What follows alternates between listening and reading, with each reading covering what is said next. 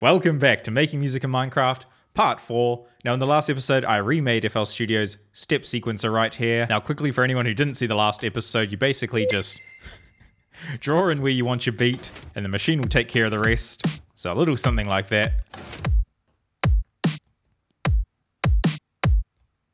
Oh yeah! So today I want to build on this idea here, and I want to come up with a 2-octave piano roll somewhere over here. So it is basically just going to be using the exact same mechanics as this machine here. So basically the piston just covers up the note block, and then when you want the note to play, you just flick the switch, pulls the piston off, and it allows the note block to play. But I'm also going to be trying to shrink it down as much as I can, just because it is going to take up a lot of room. But before I actually start worrying about any of the mechanics, I think I actually need to plan out how this thing is going to look. So like in this machine here, I'm going to have this step counter running along the bottom, just like that. So I better just quickly put one of those together. I think I'm actually getting pretty fast at building them. And one there. I made it too long. Now I am going to be making this a relatively short piano roll. It is only going to be 4 bars. So that is looking all good to me. Let's just go ahead and wire it all up. Minecraft.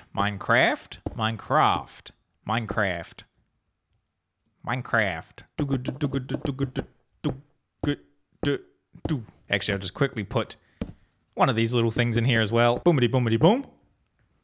Speed. I'm actually pretty amazed with how fast I can actually do this stuff now. I've only been playing this for like 2 weeks, but I already feel pretty confident with it as I say that. Okay. That is too fast. That should do. It's a little bit ugly, but it should be all right. That actually only took me like 3 minutes. I'm getting good at this. So now this is where things are going to start to get a little bit ugly. So for my individual keys, I think I'll just use white and black concrete. Actually, I think the first note of the note block isn't even C. I think it might be F sharp. And yeah, apparently it is F sharp. So I need to plan my entire piano roll around that. I just realized I was putting the notes way too close together. Okay, so in between each of these notes, I need to put some of that. This is going to be ridiculous. This is not the best looking design ever, but I guess that it is going to have to do for now. I can't really think of a way to shrink the circuit down so that the notes are right next to each other. Maybe if I can think of a method in the future to take care of that, I'll replace it all out, but yikes. Okay, that should be it. That looks stupid. It's way taller than it is long. Now, in between each of these lights, I think I might just use whatever color the key is, just to make it a bit easier to see where I actually am. Yeah, that looks all right. Just a bit short, but that should be all right.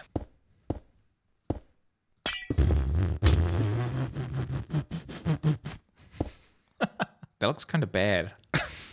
Wait, can I just go like, oh wait, no, because if I, wait, no, that's not gonna work.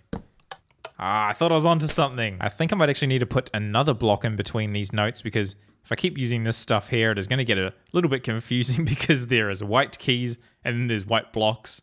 Doesn't look too good. What color to go for? Maybe we'll go for some yellow. Might throw some orange in there. That is looking very bright. I'm not sure about that. Maybe blue and purple. That might look cool. Did I do that backwards? I think I did that backwards. Purple there. No, that still doesn't look very good. I don't really like the way the concrete looks. It looks too flat. Maybe I could go for some wood. How does that look? Pretty bad. Yeah, that's more like it. Very subtle, but I think it works really well. Yeah, okay, I think that is the look that I'm going to go for. That looks pretty good. I think I put everything in the wrong place. I might need to move all the notes over one.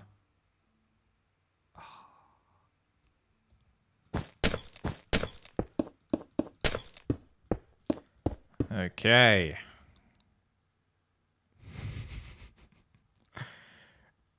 Oh, that looks so stupid. That looks horrible. It looks so confusing.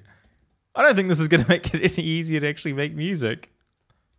Oh no, that is way too big. It just looks stupid. Oh, but anyway, we have the design. Now we just need to go ahead and wire up every single individual note. Now, I am not actually too sure if this old design is going to fit. Now that I think about it. It's a much bigger gap than this is going to be. I didn't think this through. Actually, this seems like it's working perfectly fine. Easy. So now I just need to place some note blocks onto there. I may as well set it up with this clock as well, just so I can actually test it out properly. Just like that. Wasn't meant to use the sticky. That is better. Now I think I'll just put some dirt under there as a placeholder. Yuck. So I think I just need to copy these over to every single note and go through and change each note block, and then I can just copy that entire thing across to all of these steps. This is going to look extremely messy once it's all set up. I'm still worried that it's just going to lag. It sounds so stupid. Oh no. But anyway, I have the first note set up. Now I just need to copy this all the way over here, and then I think we're pretty much going to be done. So there's one piston that didn't copy over. And I can't seem to find it. Oh, this is impossible. There it is. Hey, there we go. It is all done. That looks so cool. Oh, and you have to remember, that is only 4 bars. That is ridiculous. Now, I haven't actually tried it out yet. I'm not too sure if it is working properly. So let's just go ahead and put in a chord. Hey. Nice, it works. The layout is a little bit confusing, but either way, it is working perfectly fine. Woo-hoo-hoo. I can't hear it when I go all the way out though. Oh no. But I guess I never actually really have to look at the whole thing at once, so it should be alright. I mean, I have actually only tried it out with one chord so far, but that one chord is working, so should be working fine. I'm not too sure if it is going to work when I load up this thing as well. I guess we'll just have to see. But anyway, now I think it's time to go through and actually start writing in a melody with it. It is going to be a very short melody, but that should be alright. But first, I think I'll quickly turn off the piston sound just because there is so many pistons in here. That might be a little bit annoying. And now, where should we start? I think I might go for a bit of that.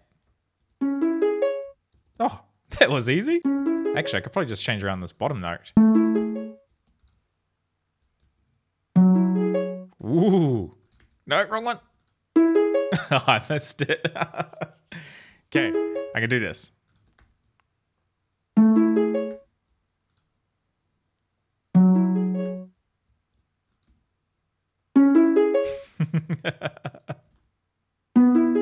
Oh, that is good. It's pretty hard to move that fast though.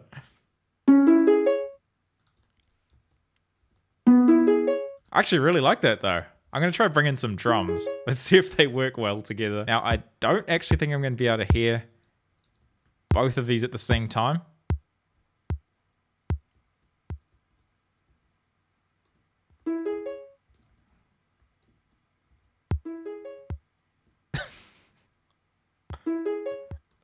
I can just hear them, but I can't move around. I guess I could just dedicate one of these notes that I'm not going to use to drums. Just for now, just so that the song actually sounds good. I think in the future I might need to move the drum machine on top of the piano roll so that you can actually hear them at the same time. But for now, I'll just use a very cheap solution. So I just need to put in some stone where these kick drums are. And that should be the last one. Whoops. Yeah. That is working. So I was going to stack up a snare next to this drum here, but I don't really have enough room because I'll actually be using this channel. So I might need to change these out for snares. Oh, why do I keep getting the wrong one? So we're just going to need some sand. This one here. Oh no. That's not a note block. Oh, what am I doing? That kind of works. That should be all right. Now let's just grab some glass blocks and I'll just put in some of these wood block sounds. So these ones are going to go in there, there,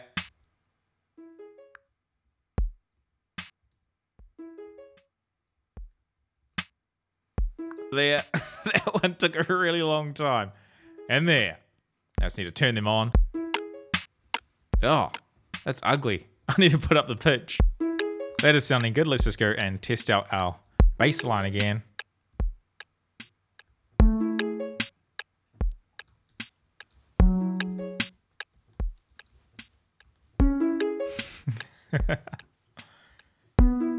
Oh, that sounds good. I wonder if there's any way that I could... Could I go like this? And then just mute the track that I don't want? So I could just set up all the different tracks for my bass notes and I could just cycle between them. I think that would work. I just need to figure out how to do it. So, I guess we could actually just put some comparators here. Bring you in. Ah, I forgot to mention, I got a new skin. Look, it's me with big teeth. I gotta say a big thank you to Andrew Stark on Twitter for sending this skin over to me. I like it a whole lot. I mean, I do really like Steve, but I gotta use this. This is just too cool. Anyway, where were we? Comparator. Put that there. Oh no, that's added on a delay. I think I might need to set this one up differently. So I think I might need to make this one go all the way up here. Oh, this is gonna be a mess, but I don't really have time to make it look nice. So put that on 3. Put the comparator in there, and then I just have to get an input for the comparator. That can just come around here like that. Oh, that is ugly. Oh well. It is gonna have to do. I just really want to get this idea out. So I should be able to go like that. Want that one to play. Yeah, that is gonna work. Yeah, okay. So now I just need to do this for the other bass line notes. And I think I can make it look a bit nicer for the other ones. This is just to see if it worked properly. So it was actually the next day I ran into a few different problems with my machine. So I put in all of the different mute switches for my different bassline tracks, but as I was walking around testing them out, I realized that they were too far away from the main melody, which is further up the piano roll, which means that I couldn't hear it at all. The only things that I could hear was the drum track and the bass track. So what I had to do was I had to build this massive platform right here, just to trigger the different bass lines. I just color coded it all, so if I want to swap it around, it'll be a lot easier to keep track of everything because it could get quite confusing. But now everything is finally working. I should trigger that and it will start playing. Yeah, that was a lot of effort for such a simple thing. So I know all of the notes that I'm going to be using for my bass line, but I might also switch up the rhythm a little bit. That is a bit basic, and I might also swap out the sound for the woodblock sound. The woodblock sound, which is the bass sound, not the glass block. That is the woodblock sound. What? So the track that I want to change at the moment is going to be the yellow one here. But while I'm over here, I may as well show you my new setup for triggering the comparators. So I just have this piston with a redstone block on the end. It works really well. It's a whole lot cleaner. I'm quite annoyed that it took me this long to figure it out, but that is all right. So I might just swap out all of these notes with the wood block, and then I can go through and choose my new rhythm for the bass line. I could actually probably automate this with some pistons and just push the wood block out of the way because there's nothing under there that should play the piano sound as well. Maybe I'll save that for another video. Let's just get this song made. So now, what rhythm do I want to go with? Let's try... Should we go for that? That kind of works. I might just quickly swap out all the other bassline tracks and then I can test out the whole thing. Put another wood block in there. Put another wood block in there. Put another wood block. So there's all the bass blocks placed in. Now we just need to put in the same rhythm. Why didn't I turn this off? That's getting really annoying. Boom, boom, boom. Flawless. Oh, too easy. Okay, let's test out the different bass lines. See how they sound.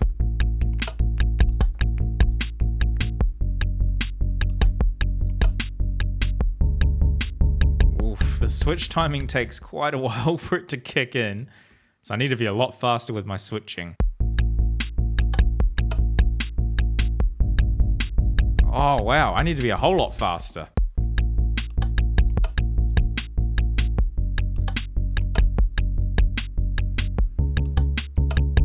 There we go. That sounds really good. That doesn't.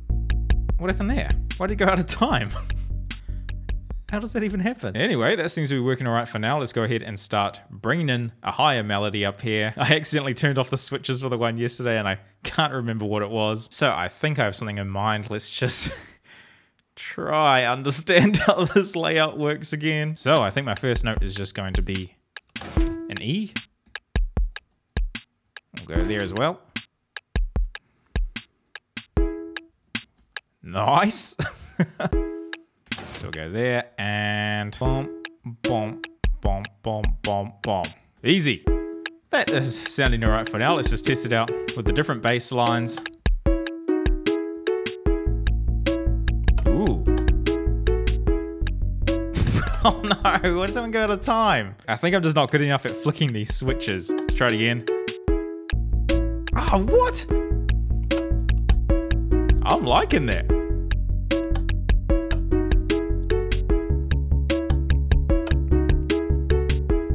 Yeah, let's get back to that one.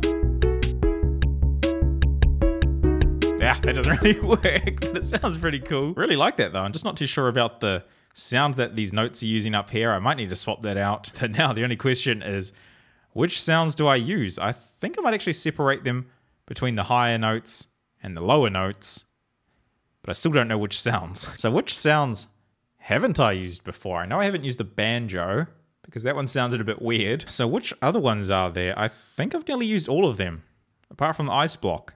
Don't like the ice block. I'm not feeling that. That was a bad idea. I have to go through and try and find them all. Actually, what is pling? I don't know if I've used that one before. Glowstone. Definitely haven't used that. Let's try that one out. What even is glowstone? I feel like I've never seen that before. Weird. Does it glow? Doesn't really look like it.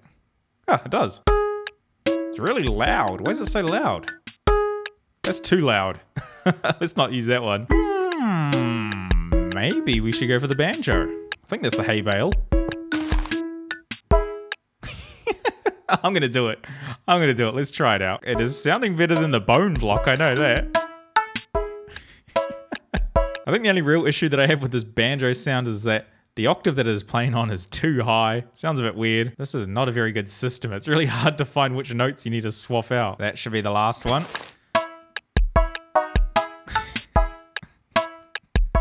Let's try it out with the bass.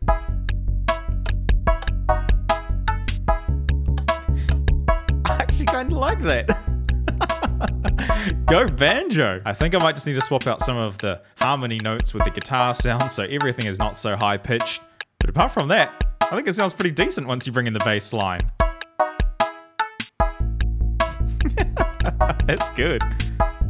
Oh, switching skills are bad. And there we go. So I just tried to cram as many different instruments into here as I could. I wanted to use ones that I hadn't really used before. I have even got an ice block in here somewhere, which I really don't like the sound of. I think it kind of works. And I just added in this really cheap looking orange line, which just controls the drums because I was about to play the finished song and I had no way to mute the drums. So I just put that in. Doesn't look too good, but at least it works. Anyway, after what seems like forever, I have finally finished off this beat. This ended up being a lot more complicated than I expected. I don't think it helped me in any way at all, but at least it looks really cool and I had a whole lot of fun putting it together. So anyway, here's my completed song made with my piano roll inside of Minecraft. Enjoy!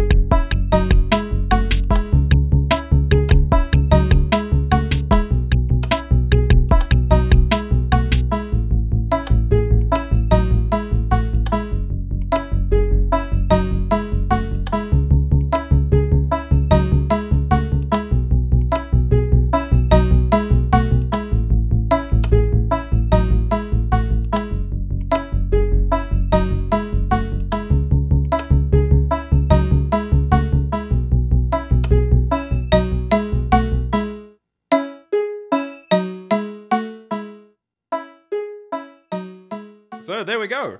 Piano roll inside of Minecraft. That was a whole lot of fun. Now I think my music making machines are starting to get a little bit too big. I think with the next video, I might need to focus on making the smallest one possible because this is getting out of control.